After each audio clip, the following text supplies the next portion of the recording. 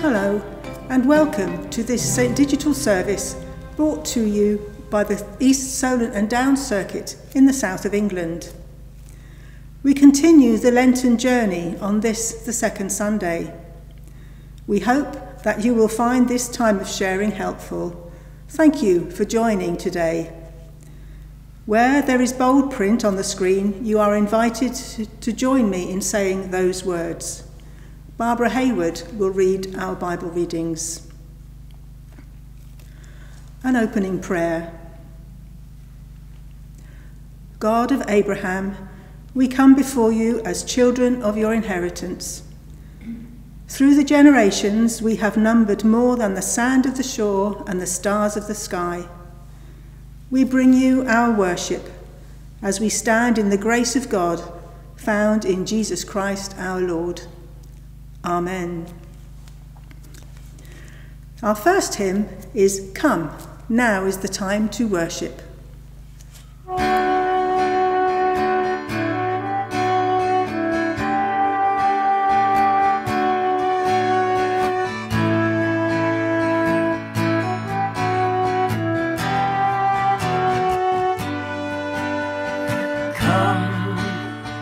Now is the time to worship. Come, now is the time to give your heart. Come, just as you are to worship. Come, just as you are before your God.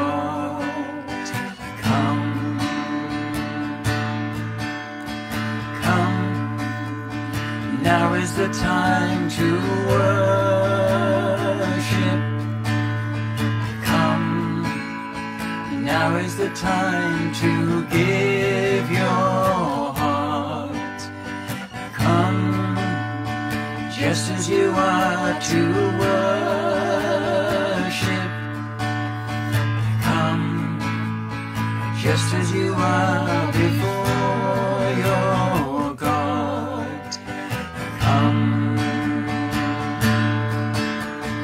One day every tongue will confess you are God. One day every knee will bow. Still the greatest treasure remains for those who gladly choose you now. Come, now is the time to worship. Come, now is the time to give your heart. Come, just as you are to worship. Come, just as you are before your God. Come. One day every tongue will confess you are God. One day every knee will bow. Still the greatest treasure remains for those who gladly choose you now.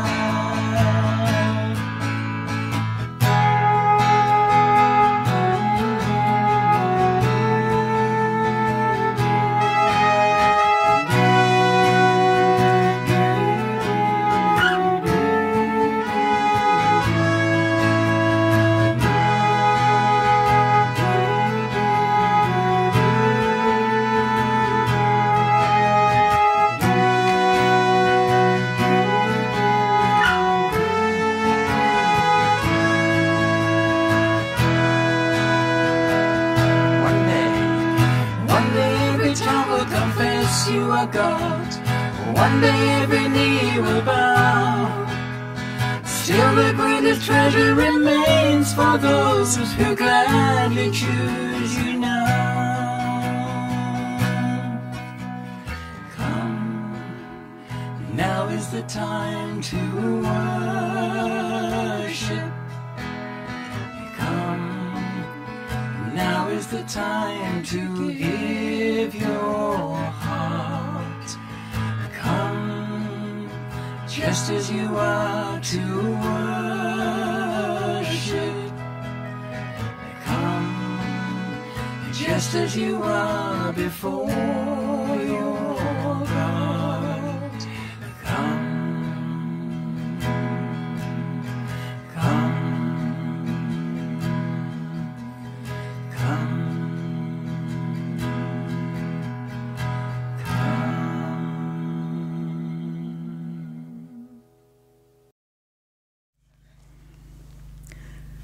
And a prayer of praise. To you, O Lord, be praise and glory for the victory of our Lord Jesus Christ over death and hell. In him we are more than conquerors, for he has called us into eternal life. Lord, make us worthy of our calling, that we may serve you in love and peace.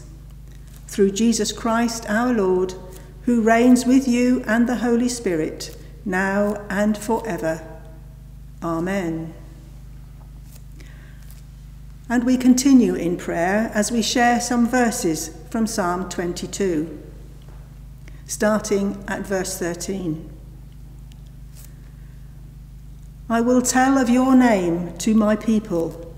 In the midst of the congregation will I praise you. Praise the Lord, you that fear him. O seed of Jacob, glorify him. Stand in awe of him, O seed of Israel. For he has not despised nor abhorred the suffering of the poor. Neither has he hidden his face from them, but when they cried to him, he heard them. From you comes my praise in the great congregation. I will perform my vows in the presence of those that fear you. The poor shall eat and be satisfied. Those who seek the Lord shall praise him. Their hearts shall live forever. All the ends of the earth shall remember and turn to the Lord, and all the families of the nations shall bow before him. For the kingdom is the Lord's, and he rules over the nations. How can those who sleep in the earth bow down in worship? Or those who go down to the dust kneel before him? He has saved my life for himself. My descendants shall serve him. This shall be told of the Lord for generations to come.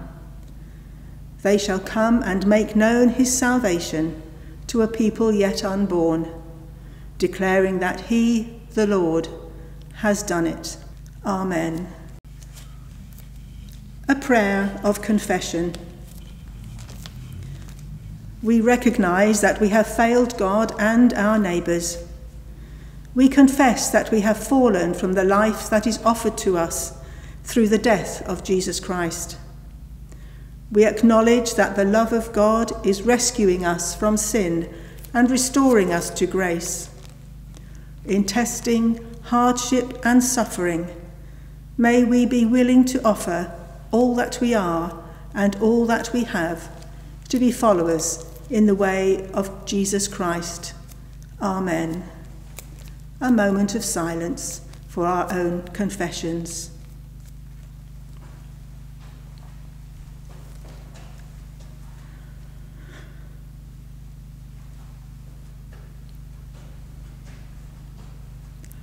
The Apostle John says, "If we confess our sins, he is faithful and just, and will forgive us our sins and purify us from all unrighteousness.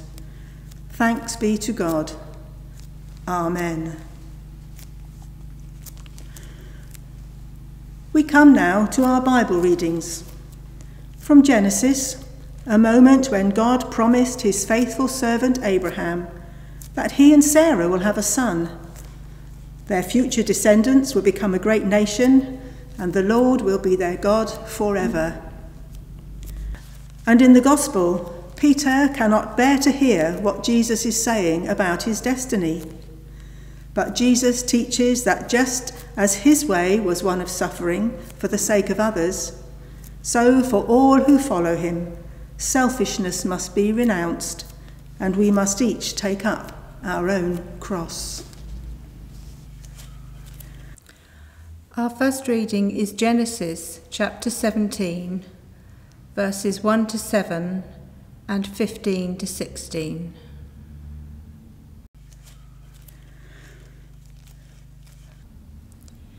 When Abram was 99 years old, the Lord appeared to him and said, "I am God Almighty. Walk before me faithfully and be blameless. Then I will make my covenant between me and you and will greatly increase your numbers." Abram fell face down, and God said to him, "As for me, this is my covenant with you. You will be the father of many nations. No longer will you be called Abram. Your name will be Abraham, for I have made you a father of many nations. I will make you very fruitful. I will make nations of you, and kings will come from you. I will establish my covenant as an everlasting covenant between me and you and your descendants after you for the generations to come, to be your God and the God of your descendants after you." God also said to Abram, "As for Sarai, your wife, you are no longer to call her Sarai. Her name will be Sarah. I will bless her and will surely give you a son by her. I will bless her so that she will be the mother of nations. Kings of people will come from her." Our second reading is Mark chapter 8, verses 31 to 38.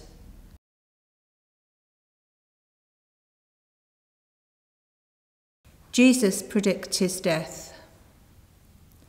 He then began to teach them that the Son of Man must suffer many things and be rejected by the elders, the chief priests, and the teachers of the law, and that he must be killed and after 3 days rise again.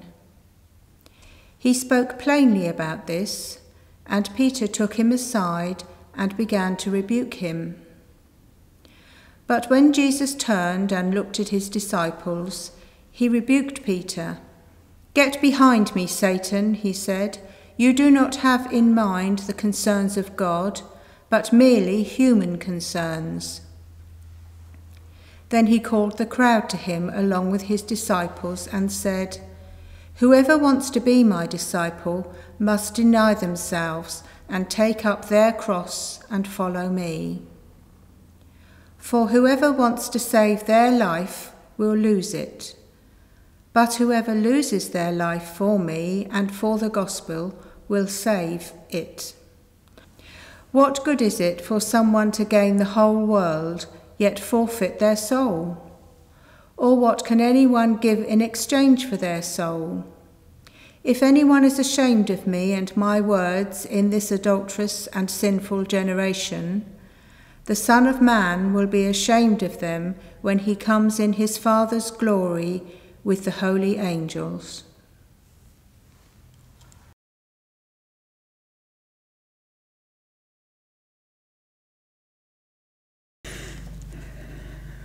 "You cannot be serious. I don't believe it." 2 passionate exclamations of incredulity, which were very much part of the language in the 80s, with John McEnroe sounding off when the Wimbledon umpire called against him, and dear old Victor Meldrew in the 90s sitcom One Foot in the Grave.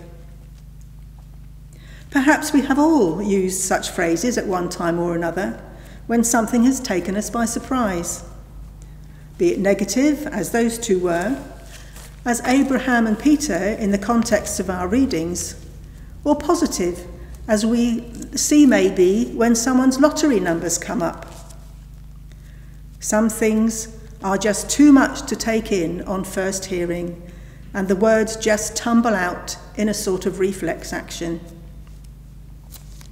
For Abraham and Sarah, way beyond childbearing years, The promise of a son and generations of grandchildren to outnumber the stars in the sky was seemingly just not possible.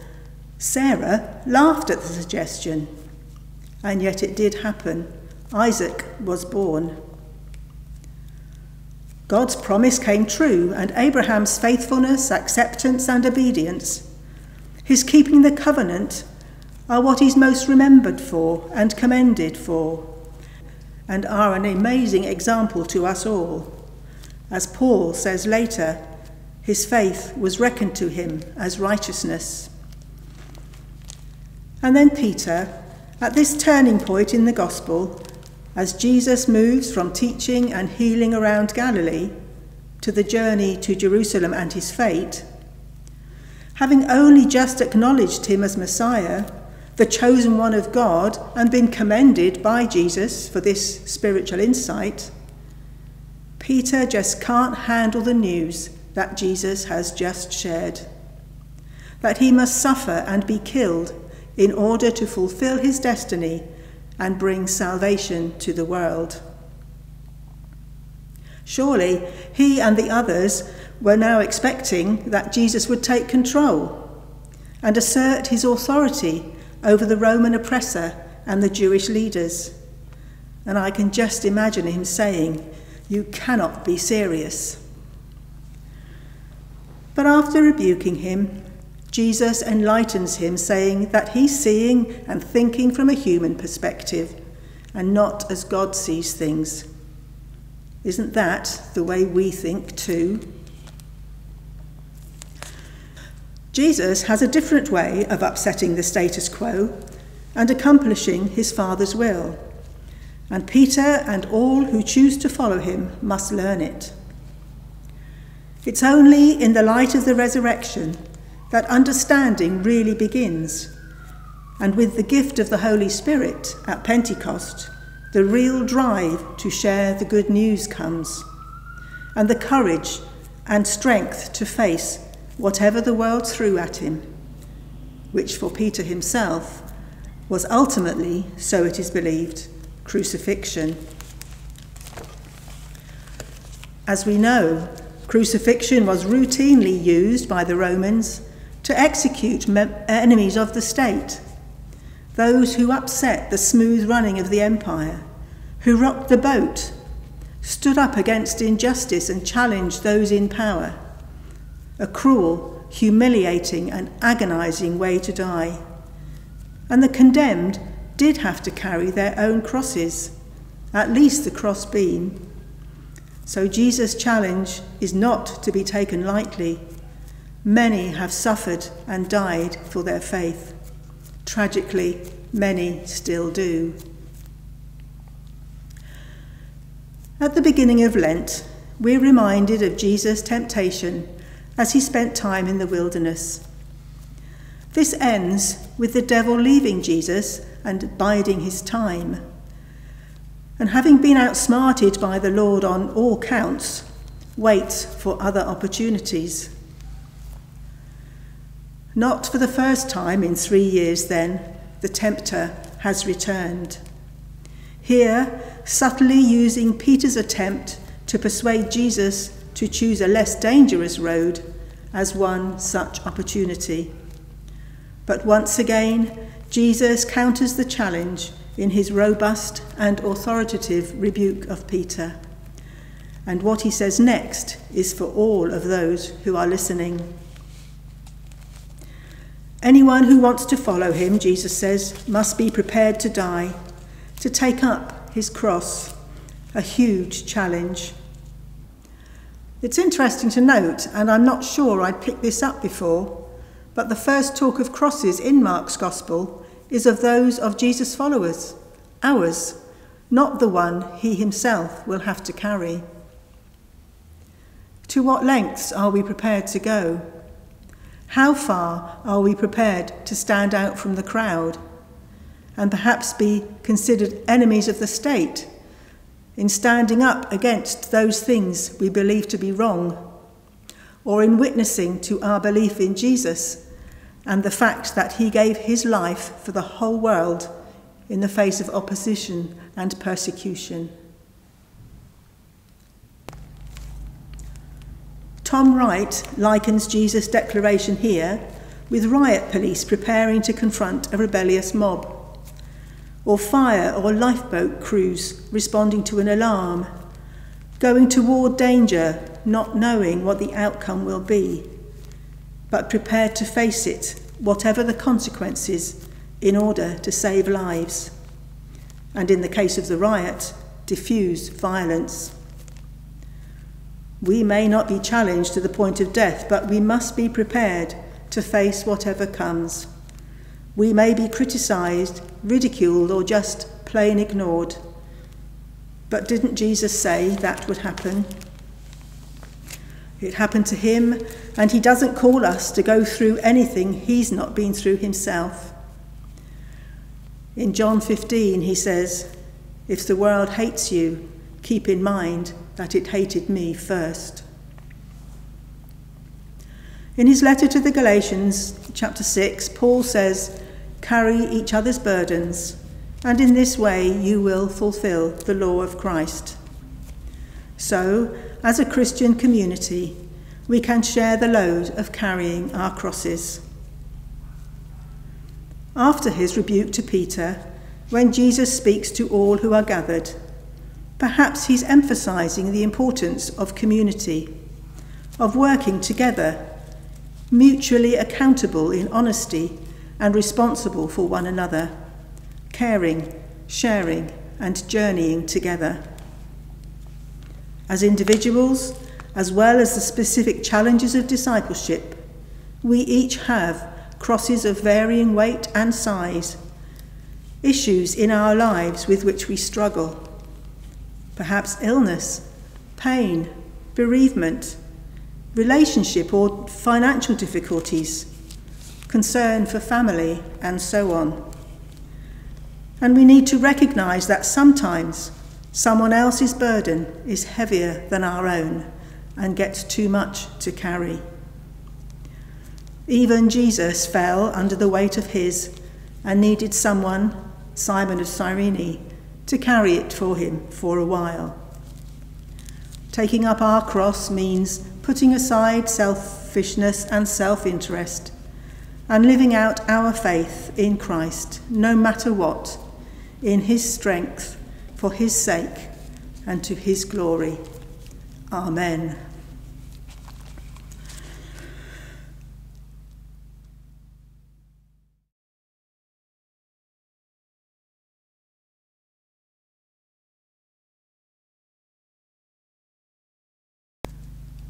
Our next hymn is "From Heaven You Came."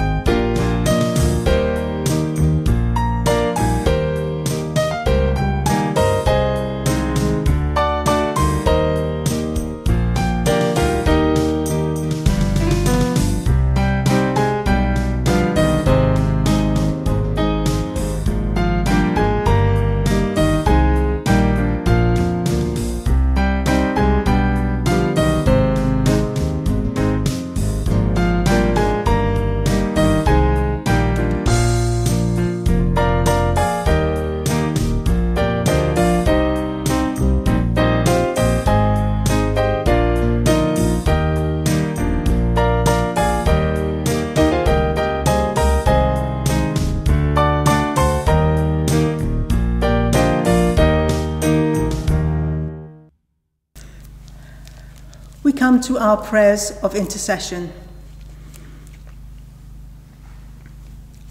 Let us pray. We pray for all followers of Jesus Christ, for those who suffer and are imprisoned for their faith, for those who serve as missionaries, for teachers of the faith. Lord, in your mercy, hear our prayer. We pray for those who deny themselves to serve others, for those who work in hospitals and prisons, for those who are carers, for those who serve their communities as volunteers. Lord, in your mercy, hear our prayer. We pray for those who carry the weight of a cross, for the homeless and unemployed, those who are ill or bereaved, for those who struggle with mental health.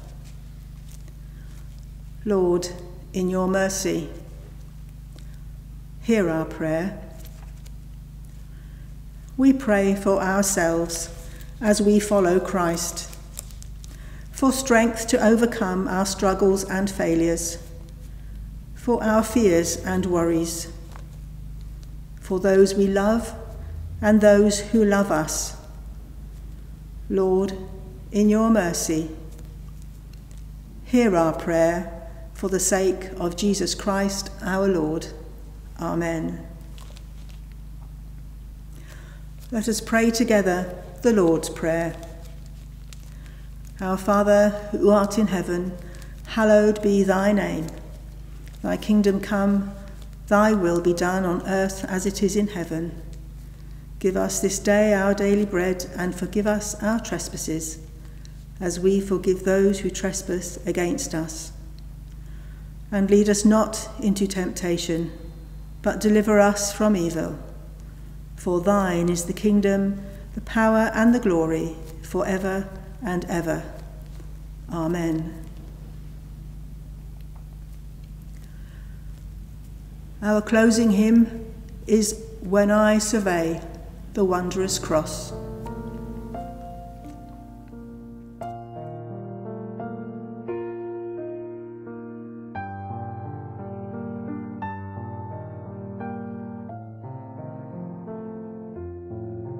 When I survey the wondrous cross on which the Prince of Glory died, my richest gain I count but loss, and pour content on all my pride.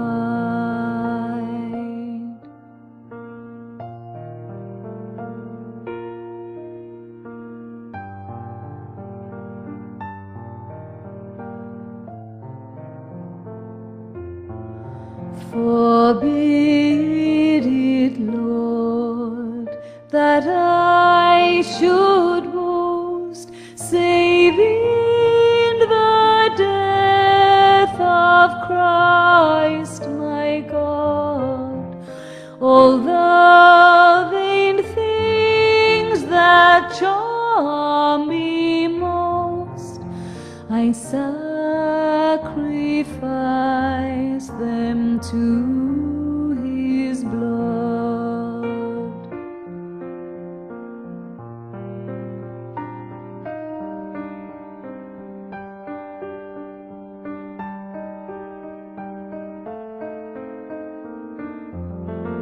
See from his head, his hands, his feet, sorrow and love flow mingled down. Did e'er such love and sorrow meet, or thorns compose so rich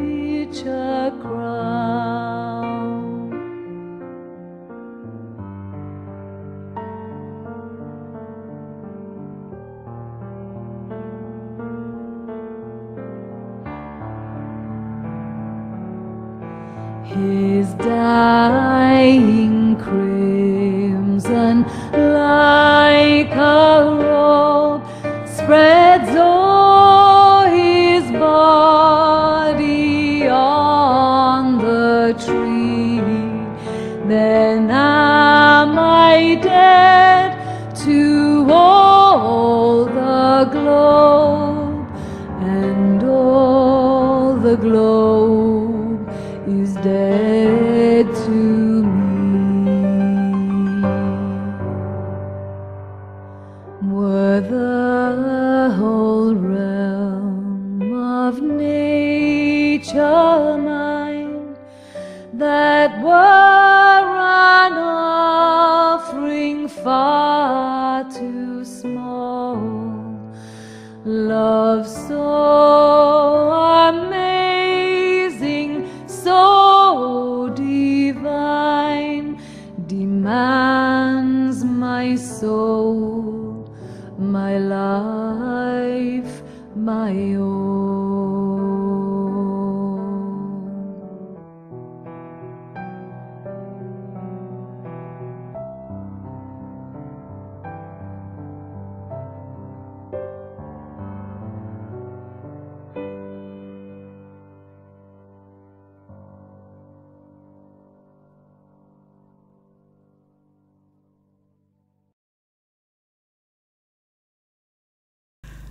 Living God, go with us on our journey of discipleship.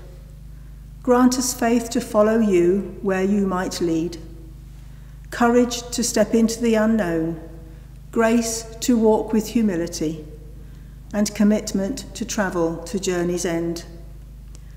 So may we take up our cross, follow in the footsteps of Christ, to his praise and glory. Amen.